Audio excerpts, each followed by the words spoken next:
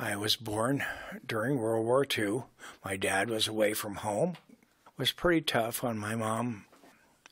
But we lived in just a horrible house, just absolutely the most squalid house. It was just awful. My mom was a very negligent person.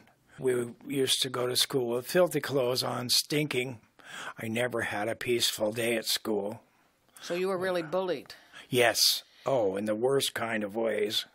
You mentioned earlier before our interview that you always knew that you were gay. Of course. So did that come out in school? Oh, yeah. You want to share a little bit about what that was like? The boys at school wouldn't even let me use the men's bathroom. I mean, I had to go outside in the back, and I was always wetting my clothes because they wouldn't let me use the bathroom. Wow. Yeah, it was really hard. Yeah. Really hard. Can you share a little bit about, after high school? Well, how about finishing high school and then moving on I quit after high school because it was just too hard. I was getting flack from home. I was getting flack at school. Even the teachers were harsh on me. So I just finally said, I'm not going to do this anymore. I was staying in Eugene, and Mom and Dad decided that was too close for them to be.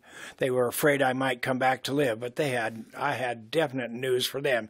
I would never, ever have gone back home. Ever, ever, ever. No, I wouldn't. So anyway, they asked me to leave Eugene so that I would be far enough away, and I never said a word to them. I just sold all my stuff, took $40 in a suitcase with a set of clothes, and hitchhiked clear to Seattle. So I needed a job. So somebody knew somebody, and they started me out with a millionaire in Broadmoor doing caregiving. So you were a caregiver for 42 years? Yes.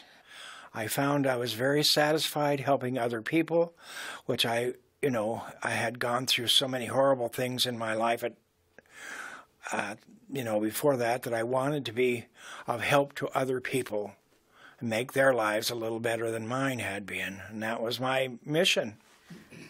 I just think it's amazing, Mike, that you went through what you went through and were able to transform that in your heart and give that as love. And it sounds like you also know that your relationships were hard, your personal relationships were hard, but you know kind of why.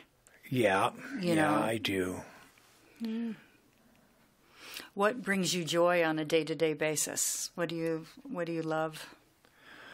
Well, I know that just being around the people I have here, every day is a joyous day because they always see to it that we have those kind of days here. Mm.